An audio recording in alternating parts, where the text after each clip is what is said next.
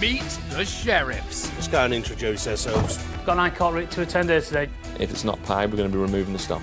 Their job is to get you your money back. It's about to get physical. It's an arrestable offence to stop me in doing my job. If you've been ripped off and don't know where to turn, we need to deal with it now. We're going to remove vehicles to that value. If you're acting on his authority, pay it. if you've been to court but still not been paid what you're owed, Are you going to open this building, sir, or am I going to force entry into it? You need to pay this. it's time to call the Sheriffs. Put your hands on me. I'm going to call the locksmith, effect entry into the premises and remove all the items. Whoa. They're enforcement agents of the High Court, and the law says they're on your side. It's collected 42 grand.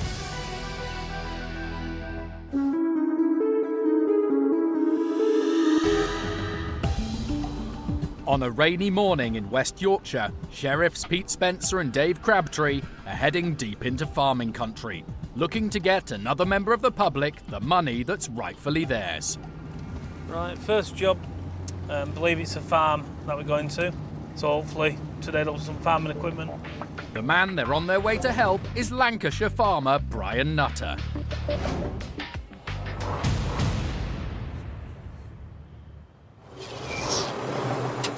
For over 20 years, Brian Nutter's life has been all about sheep. Everybody says sheep are stupid, they're very clever, sheep. His passion for these woolly beasts has seen him develop into one of the fastest shearers in the Northwest. I was 16 when I sheared my first sheep. Shearing, it's all where your feet go. They do say shearing 300 sheep a day is equivalent to running a marathon. Brian's steady hand and years of experience meant sheep owners flocked to engage his services. As his shearing business grew, it took him to farms across the country. But Brian's fortunes took a turn for the worse when a local farmer came to him with an especially tough assignment. I've known him for a couple of years, but he asked me to shear his sheep. It was just short of 3,000. We sheared for him in total. A very big job. The scale of the job meant Brian needed help and took on 2 extra shearers to share the work. He struck a deal with the farmer at the going rate of £1 per sheep. After 5 exhausting days providing much-needed trims to each of the farmer's 2,968 sheep, Brian was looking forward to a well-earned payday. But with the huge crop of wool safely in the bag, despite numerous promises from the farmer, this much-needed payment never arrived. You trust people, but it's just a poor do when I go shear a sheep for a man that I know and won't pay me. He's no loyalty to people that work for him. He owes me £3,000 and I've paid my shearers nearly £2,000 of that money for the work that they did for me. So like nearly £5,000 out of pocket. He's made money out of me going shearing the sheep because he can sell his wool. So yeah, you do get angry. Having been forced to pay his shearers out of his own savings, Brian was determined not to be fleeced. After 2 years without payment, he decided the only way to get his money was to sue the errant farmer. When the case went to court, the other farmer admitted liability and was ordered to repay the money. But despite the court's ruling, Brian found the farmer still wasn't ready to pay up what he owed. It took him 3 months before I got the first checks, and then I only got them because I went for them. And I said to him, if the checks are going to bounce, let me know and I won't put them in the bank. And he's told me that they will clear. And I said the first 2 checks bounced and the third one cleared, but he told me not to put that one in. So, I mean, I've been right with him all along, but he hasn't been right with me. With the other farmer breaking his promise to the court and having no other way of enforcing the agreement to pay, Brian's last hope of seeing his money now rests with the Sheriffs. It's now down to Sheriffs Pete and Dave to give this country yarn its final twist. And when it comes to potentially removing livestock, Pete's not one to be sheepish. Unless he's sold them already, there's 3,000 sheep that we're going to see. We'll send Dave to round them up. Potentially they've got a value and they're owned by the debtor, so we can remove to sell to recover the outstanding debt. Before they can do anything, however, they've got to find the farm. Could be anywhere, can it? No, just ask her. She'll know. It could be anywhere on here. Just over hill. And just over the hill, they find the farm they're looking for. They're on site for a few moments before the man they're after makes an appearance. Got a live high court writ. That's the reason for our attendance today. In the connection with the Mr. Brian Nutter. All right. Did he do some sheep shearing for you or something? Yeah. Yeah? Okay. There's £4,038.74 outstanding, which is the reason for our visit. We've come to collect it. Right. Right. So, how would you like to pay? Oh. Cash, credit card, debit card? No, I haven't got no cash card or any credit card. I don't have any. Right, okay. So, cash or bank transfer are the two options then for you? Well, not just right now, they're not, because I ain't got no to bank to do it with. At this point, our cameraman is asked to leave the farm. Pete and the farmer continue their discussions on the farm. Pete makes it clear that if the debt's not paid, the man's farming vehicles could be removed and auctioned to pay off the debt. In no doubt of the seriousness of the situation, the farmer agrees to pay, promising the money in the next 5 days.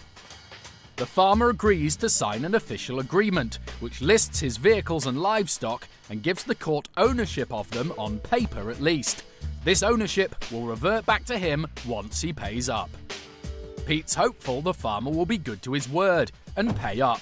After all, there are plenty of removable assets on his farm, including vehicles and livestock. If the money's not forthcoming, Pete will be straight back to remove them. He said he don't have a credit card, debit card, which you can probably believe. So he's going to be cash, he's going to get cash together, go into the bank and make the payment. He seems quite confident he's going to come up with the full amount, so hopefully by Monday we'll sit in our client's holding account. And a few days later, Brian Nutter got the phone call he's been waiting for since he first got in contact with the sheriffs. Well, he's paid the sheriff. That's all right, is that? Which has to happen yet. Time will tell.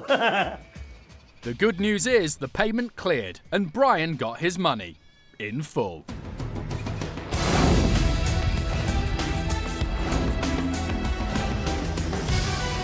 You going to mug me? Am I going to mug you? Is that gorgeous or what, eh? And I believe I can run a decent marathon. Thank you very much. Download Veely now. Enforcement agents, commonly known as sheriffs, can go anywhere in England and Wales to enforce a High Court writ. Got an High Court writ to attend here today. I've been sent today to the High Court writ to clear the debt. At commercial premises, sheriffs are permitted to force entry to remove goods or return a building to its rightful owners. I'm going to call the locksmith then, sir. Effect entry into the premises and remove all the items. Sheriffs have collected almost £200 million in unpaid court judgments in the last 3 years. That's what we want to see, that coming out the van. All cleared up, paid in full. A High Court writ costs £60. If the sheriffs are successful, there's nothing more to pay. If they're unsuccessful, the only cost is a compliance fee of £75 plus VAT for each enforcement. He's done one. He's ran upstairs and hid.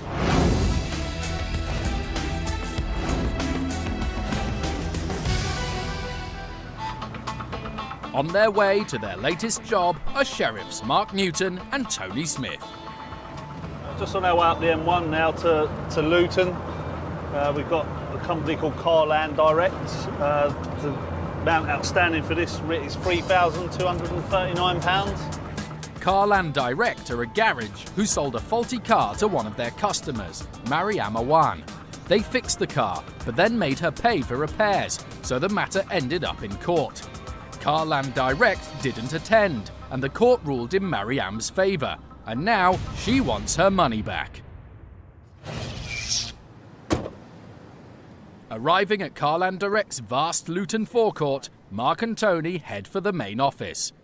Can they convince the company they need to pay off this debt? Hello mate, you right? Yeah, it's about a High Court writ that's been issued. Who's it for, sorry? Carland Direct Limited. Who's it from? Mariam Awan. Talk outside if you don't mind. Yeah, no problem. Yeah. We're asked to leave the premises. The manager says he's just an employee and therefore can't initiate any payment. He says the company director is away and not back for a day or so. But Mark can't wait till tomorrow and says someone at the business is going to need to find the money today. In response, the manager changes his story. Instead of the next day, the boss is apparently arriving in a couple of hours, and it's his job to pick him up from the airport. But Mark thinks there's something fishy about it all. I don't know. No. He says well, he's coming back in 2 or 3 days. Now he's going to get him in an hour. But the manager's still sticking to his story. Mark asks which airport he's collecting the director from, and he's not entirely sure. Possibly Stansted or maybe Heathrow. The man's inconsistent story is frustrating Mark. He's been there for an hour and a half, and there's no sign of any payment or a director allowed to make one.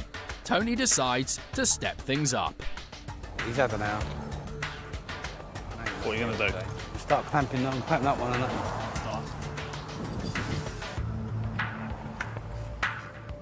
Just clamp it. Clamp it. Not interested. Clamp it. I'll get it on. Dirty. Just throw it round the bottom. I can do it properly. Just throw it round the bottom.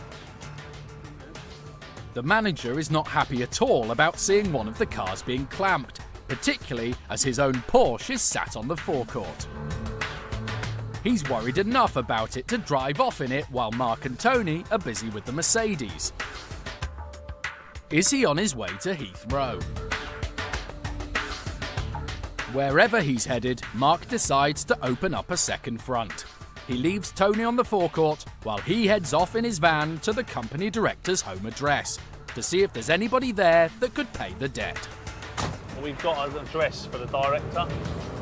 She's just round the corner, so as he's gone off, I thought what we might do is pop round to the house round the corner. We're not getting anywhere, and I think he thinks we're just going to leave. So he's going to be in for a bit of a shock because we don't.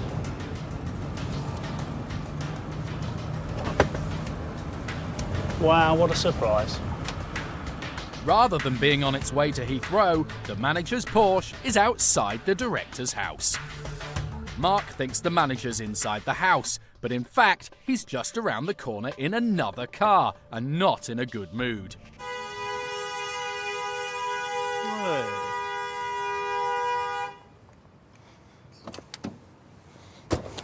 What's the problem, man? If you clamp a car, the car's worth 15 grand, that's 3 grand. What's your problem there? I'm trying to get hold of the director. If you don't mind, sir, if you don't mind, stop filming me. I don't consent to you filming me. If you don't mind, please explain to me why are you here. If you clamped a vehicle, that's worth 15 grand. Yeah. That's 3 grand there. Because I'm trying to get hold of the person, but it's Yeah. nothing to do with you. Yeah. That's what you told me. Yeah, so why are you here then? Because I'm getting lied to constantly. Yeah. No, you're not. Huh? Probably the numbers there on the board. The vehicle you clamp. Now, what's the next step? Because we're going to remove it. I'm not going to wait. I told you that. I'm not going to continue to wait. Mark wants to know why, if the manager is just an employee, he's so worked up about Mark's attempts to get hold of the director. If it's nothing to do with you, right, it's a bit weird how the car that you drive turns up outside the director's home address, but it's nothing to do with you. You've obviously got something to hide if you're not telling me who you are. Why don't we get out of the road, because one of us is going to get run over in a minute. If you give me some time, the problem will be We're giving you rectified. time. I know, but look. We've been giving you, you've had an hour and a half. I know, but one And done thing to nothing. you, our director is not in the UK. We're trying to locate him and bring him to you. Well, you told me earlier he was coming in on a flight at 3 o'clock. That's correct.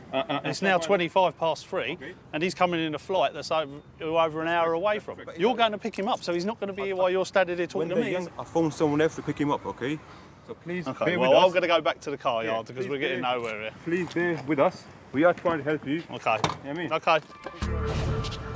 Mark heads back to Carland Direct's forecourt. He still doesn't know where the company director is, or where any money's coming from.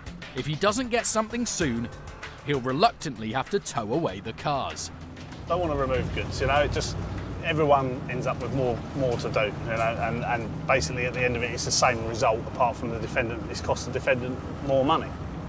It's a message that Tony, meanwhile, has been trying to get across to others at Carland Direct. He's warned them that if they don't pay up, the enforcement could escalate to a higher, more expensive stage. They got straight on the phone to him and he's coming back. Soon after, another Carland Direct employee emerges. He may not be the company director, but he does agree to pay. Carland Direct arranged for the money to get transferred in full.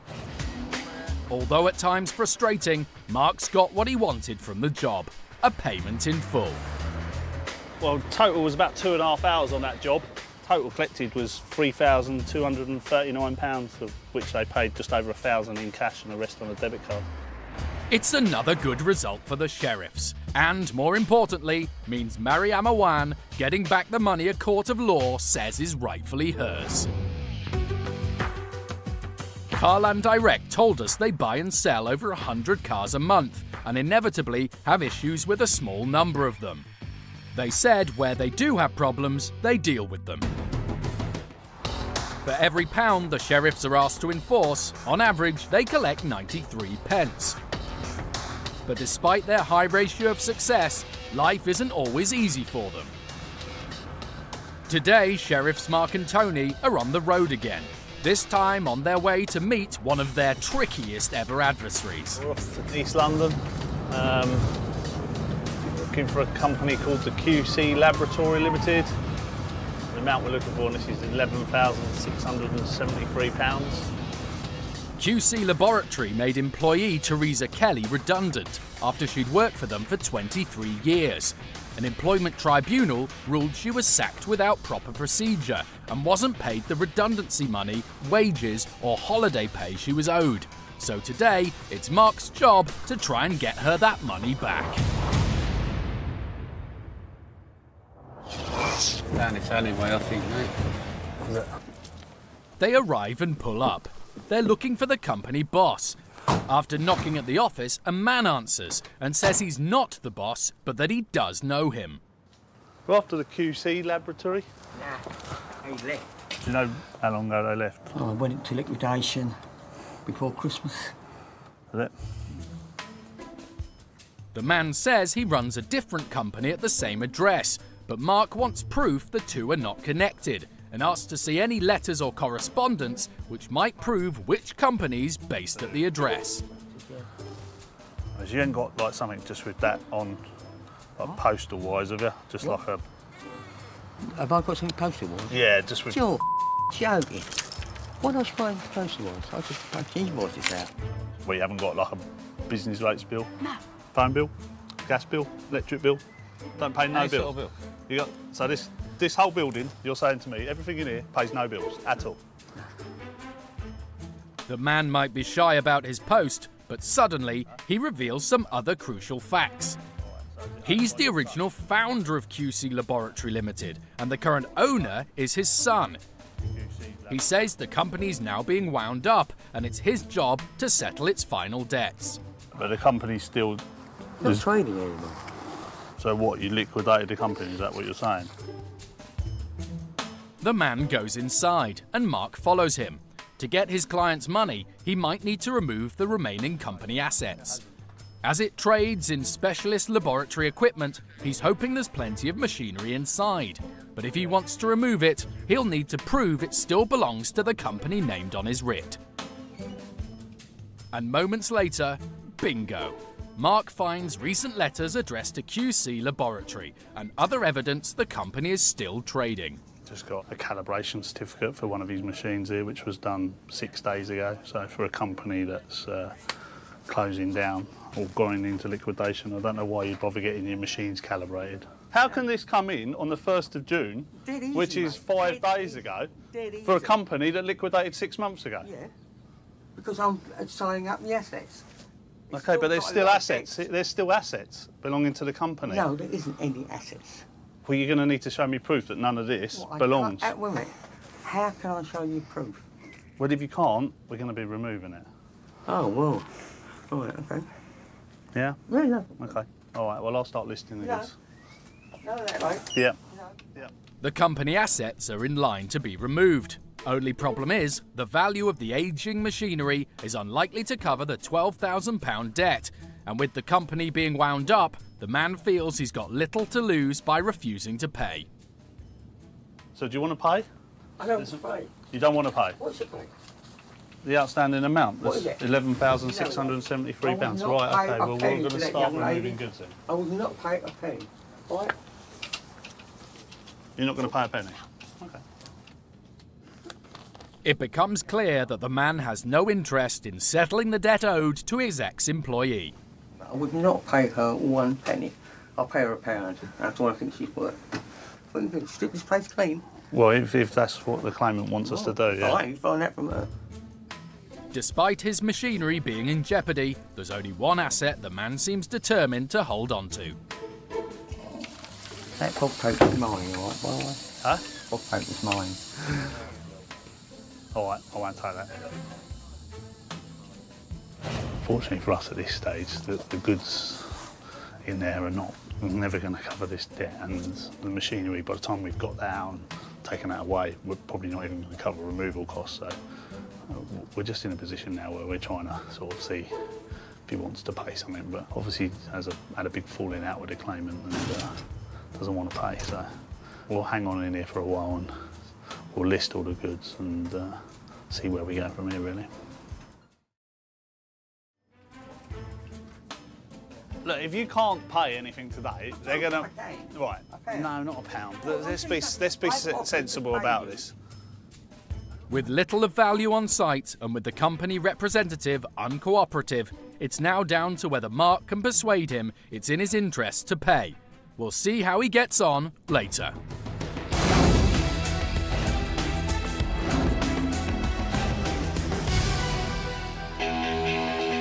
This is New York. Near Boston. In Lincolnshire. It may not have Manhattan's skyline, but for Keith and Chris Peabody, it was the dream life in the country they wanted, after deciding to move from their home of 20 years in Dorset. I fell in love with it as soon as I saw it. We put in an offer the following day, and luckily for us, it was accepted. Unfortunately, this move was also the start of their troubles.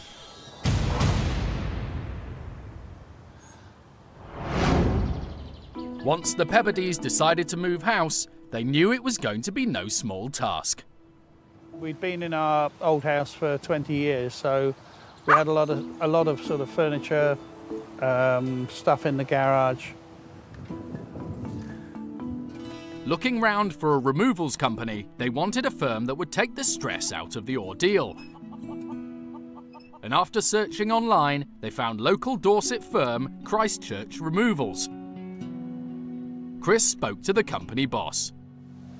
He was very convincing that he would do a very good job and take care of our possessions. So we went with him. It was the biggest mistake we made. At first, the 170-mile move went well. The Peabodys were quite happy with the way the company packed their stuff and moved it out of their Dorset home. But when they got up to their new New York house, the removers started to look anything but professional. There was a reproduction Victorian bedroom chair, which was badly scratched. The top was snapped off of a garden parasol. He told me that I could glue it together. There was some shelving that was broken, concrete planter, that was smashed. Our dining room table was scratched very badly. Upset about the damage, the Peabodys paid £900 to have their table restored, which with the other estimated repair costs left them wanting just over £1,000 from Christchurch Removals. Keith then got in touch with the company. First of all, we put our complaint in writing to Christchurch Removals, along with an estimate for the damage to the table, which was the major item. And I don't think there was any response at all from them. And it just got increasingly difficult to get any communication going with them at all. After a month of trying to get in contact, the boss of the company agreed to come to New York, and inspect the damage. But he didn't want to resolve the problem, and no refund of any sort was forthcoming. 9 months on from their move, insulted at how they'd been treated and still without any sign of compensation, the Peabodys felt they had no choice but to take Christchurch Removals to court. The company told the court their insurers were dealing with the issue, but unimpressed by this defence, the judge awarded £1,085 in the Peabodys' favour. Since then, there's been no sign of any payment, so Chris and Keith have had to call on the help of the sheriffs. It's still early in the morning when Sheriffs Lawrence Grix and Kev McNally arrive at the company address, which also happens to be the boss's house. Is that one with a transit on the drive? No sooner have they arrived than Lawrence spots a potentially removable van on the driveway. Kev parks across it to make sure it's going nowhere. Well, it looks like they've got a dog. Yeah, brilliant. I'll not get bitten again.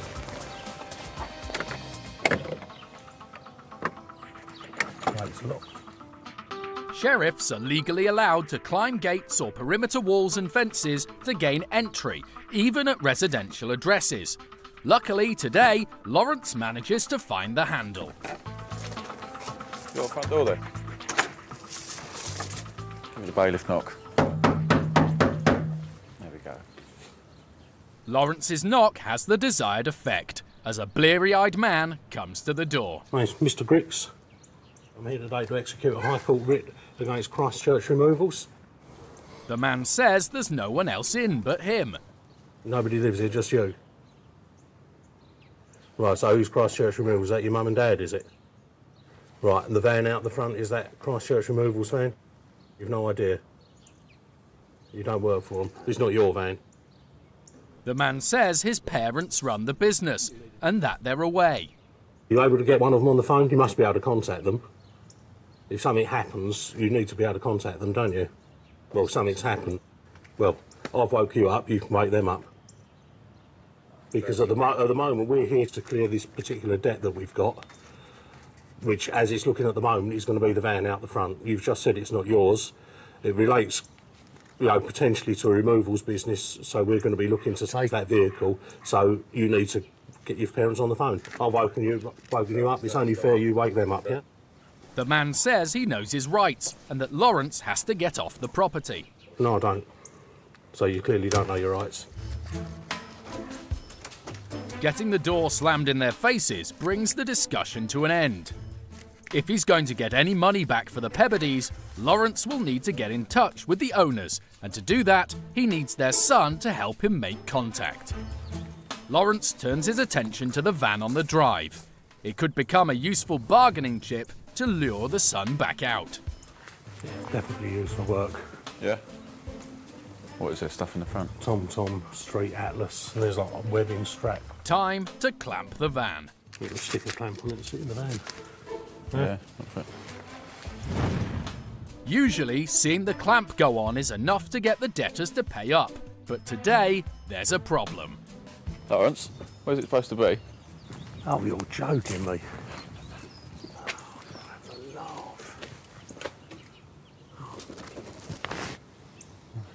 No, it should be there, shouldn't it? Yeah. That's not right. With no clamp and no debtor to talk to, Lawrence and Kev are limited in what they can do. They decide to wait it out until either the office opens so they can check on the ownership of the van and potentially get it towed, or the debtor agrees to talk to them. But this is potentially worst case scenario with a residential address, isn't it? Yeah. Really, we need to be in dialogue, and then we can establish who is the owner of the vehicle and whether we can actually take it or not. It's a 200-mile round trip for the sheriffs, and the chances of getting any money seem to be fading. Until suddenly, the son re-emerges. Worried that the van's going to be removed, he wants to show Lawrence paperwork which he thinks proves the van's owned personally by his father, not Christchurch Removals. As this quite clearly states on it, this document is not proof of ownership. We need some kind of proof of ownership or we'll be taking it. It's as simple as that. If we have to take a vehicle, you're going to be liable for more money, so I mean the best way to deal with it is get it paid. Yeah, you need to get them on the phone. It's, you know, that's what phones are for contacting people when they're not around. Getting somewhere, slowly. Yeah. Maybe. Well, he's dealing with it now, and that's the thing, he's, you know, he's actively dealing with it, which is what you need. Finally, after another wait, the son emerges prepared to pay up. Did you get in touch with them, or are you just going to... I phoned them up and said just pay it, so... Yeah. Yeah, I mean, it's not a huge amount of money as well, you know, it's best to get these things sorted. Locked out of a residential property and with no clamp, at one point all wasn't looking good for Lawrence and Kev, so they're understandably delighted to have got her paid in full. Yeah. You've just met the A-team. Absolutely blind this start of a residential for what was potentially a non-entity. That's as good as it gets on that one. It's been a successful morning for the sheriffs. A paid in full for them, and for the Peabodys, finally a letter in the post. The payment. Oh, we got the cheque. It says we have made a payment to you of £1,222.59 in full payment of the above matter. Got a cheque. Oh, that's good. Amount. Yeah. We weren't sure at any stage whether we were actually ever going to get paid or not. We're just happy that it's all over and we can get on with our lives now. Christchurch Removals told us the Peabodys refused an offer from the company's insurers. The company boss said he had now retired and that the company was no longer trading. Back in Essex, and Mark and Tony are still on the premises of QC Laboratory Limited, trying to convince the company's former owner to pay up the £12,000 owed to former employee Teresa Kelly. She'd worked for the company for 23 years before she was made redundant without receiving the payment she was owed. But I would not pay her 1 penny. Unfortunately, the man is proving a handful, unwilling to pay up and only too aware of the limited value of those company assets on site. All right. Are you going to pay any money? No, I told you, £1. No. What's it then? Any sensible amount of money? No? No, I'm not. I'm not connected to the business. I'm here trying to get rid of its debts. Yeah, right? But this is one of its debts. So do you want us to give us some money? Yeah, told. Not a pound. Don't go on about £1. Right. How do you think I become so rich? Never parting with more than £1. That's right, mate. You get it right. Yeah. Mark's having little luck getting payment, and the man has threats of his own. Now, can I lock you in? No. While I go for lunch? No, you can't lock us in. Why not? Because that would be... Imprisonment. Imprisonment. Kidnapping, isn't it? Yeah, we'll have you nicked for that. Oh, the nick? Yeah. What, you only get 3 square meals a day and television, snooker, and a gym? You look like you need, you want a gym. Oh, what? You look like you want to go to the gym. I'm 73, mate. I am knackered. This is my last job. With the man refusing to budge, there's not much more Mark can do. He lists what assets he can see on paper, but they're not worth much, and the former owner knows it. And with that, Mark and Tony call it a day. Right, we're leaving a list of goods with you. We're not going to take them. Oh. Right, you've got 7 days in which to prove that they don't belong to the company. We can come back, though, at any time. Any time you like. No, yeah, even if you're not here, we can come back. Yeah, and full century. And full century to remove these goods. Well, if you can. I don't think I've got nothing. I've got no strings. Right, you cannot take them goods out of here now. I don't want it. No, but you can't. I'm just letting you know. All right, but I'm letting you know. Oh, yeah. take them, mate. I can retire early. Let's go. This is doing my brain. Oh, come on. All right, you left it. All Don't leave me. I enjoyed your company, Tony. See you later. 7 days. Or maybe not, if you pay. Oh, no, I'd say that. Yeah. Because I've got to All right. start working hard. No. We've just listed the goods and we're leaving because we're not going to get anywhere. It's been a tricky trip for Mark. He's played everything by the book, but when there's nothing in the way of assets to use as leverage, even sheriffs can hit a brick wall. The goods in there were of no value. He just seemed quite happy to say that he'd give us £1 constantly. And I actually do think if we did go to that extreme with him and start taking everything out there and cleared that whole place out, I just think he'd go, well, whatever, I'll just go home. I don't think he's that bothered. And since we filmed, no payments have been made. With no assets of any value on site, the sheriffs have had to close the case. In the van and on the M4 to Bristol are sheriffs Lawrence and Kev. They've been specially hired to pay a visit to a major multinational company. The man that's hired them is solicitor Amar Alias. He specialises in fighting for compensation for people that have suffered deafness through working in noisy environments. And he recently took on the case of John. John worked for aircraft manufacturing giant Airbus UK and its predecessors for over 28 years.